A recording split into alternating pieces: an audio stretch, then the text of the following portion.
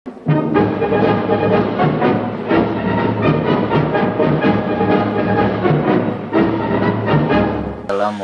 warahmatullahi wabarakatuh. Welcome back everyone. I think you may remember me since I have not uploaded since a few months ago. But yes, welcome to another video tutorial where I show my face. Now, if you haven't noticed yet the title, we are going to use the Codular website. It's a pretty good website. You can make applications, I guess, and stuff. So today we are going to make a Battleship game on Codular. Now, what I mean by game, I mean it's basically like a little button where you press it and then you win. Like, that's literally it. It's not even a game, it's just, I don't know, cutscene or something. But anyways, let's just continue to the subject. Now first, make yourself a project. I have already made it. I mean, you don't really have to change anything yet. And then you can go to screen 1, and then over here you have the screen orientation. You want to change that to landscape because, you know, landscape battles. Now you can hide the option menu and the status bar, or even the title. So now you have this only, which is interesting. Hold on, it's quite hard to scroll along here. So after that, you want to get yourself search for canvas, and place it over here. Then horizontal arrangement, and you place it below. Make sure they are fill parent. Set the height and width to fill parent on both of them because it's just good to see. Now since this is going to use some battleship or any kind of asset, you can just change the color to anything else. Since I am using boats and stuff, I am going to change it to blue, just like the color of the sea. And then set. Oops, hold on, that wasn't quite right. Okay, I'll just use this. Okay, there it is.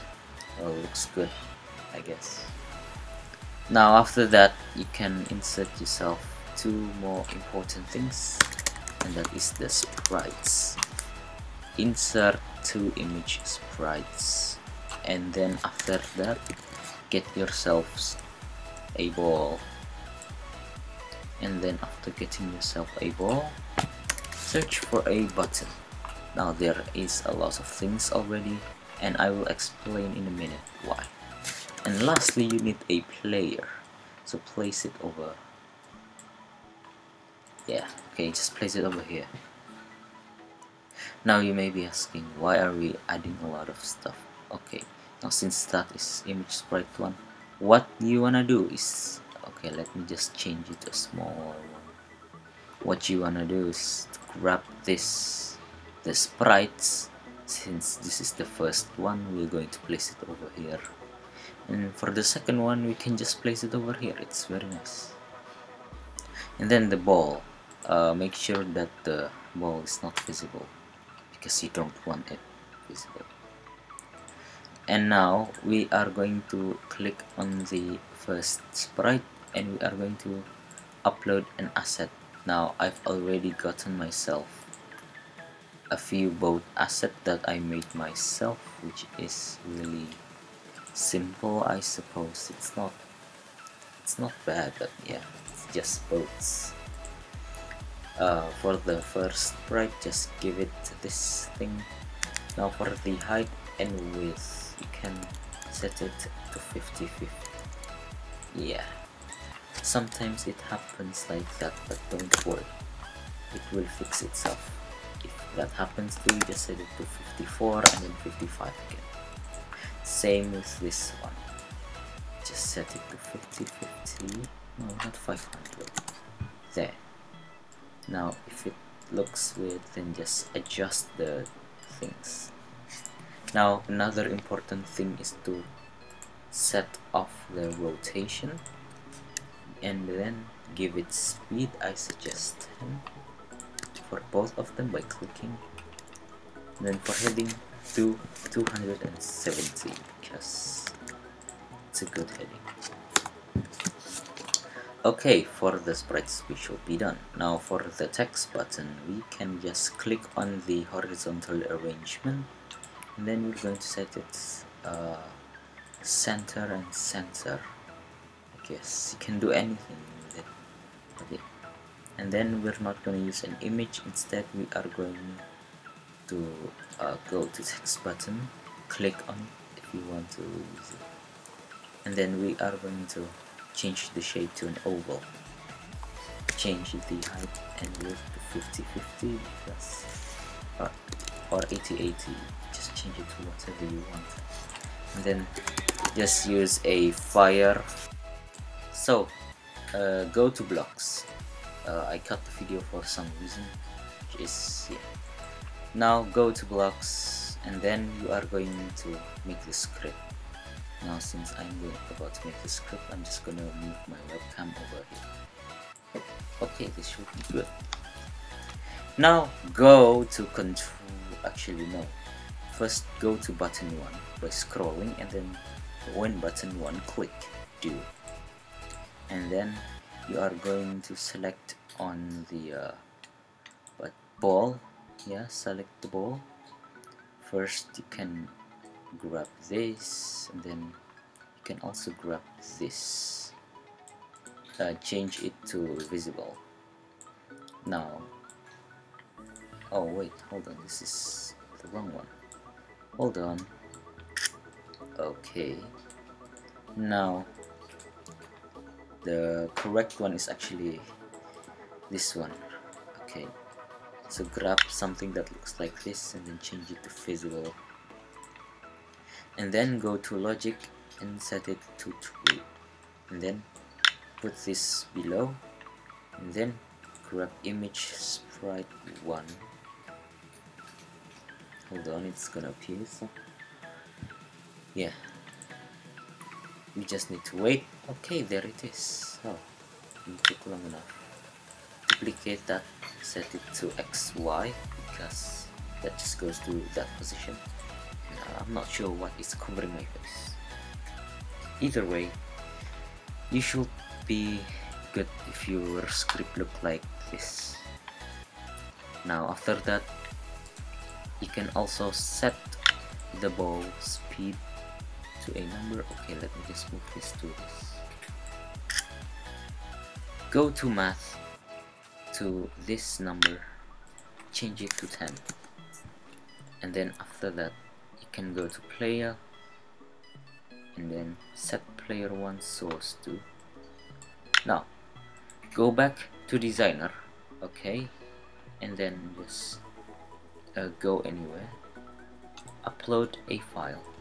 Now I have a weird file named yeah, this one's should be good. Now as you see, this is the name of my image, or I mean the name of my mp3 or sound effect, I guess. You can go to text and then go to up here and then set player 1 source to bone crack sound effect, just like this. Very nice. Okay, after you completed doing that, you can go to hold on, go back to player and then call player start. Now that will be the first script. Now for the second one, what you wanna do is to grab the ball, and then this one, when ball collided with other. Basically the script when the ball collides with something, you know. And then go to control, grab then, and then after grabbing that, you can go to logic, grab this one, and then go to player, go to image sprite 2, and then after that go to the bottom of it and grab this one. So hold on.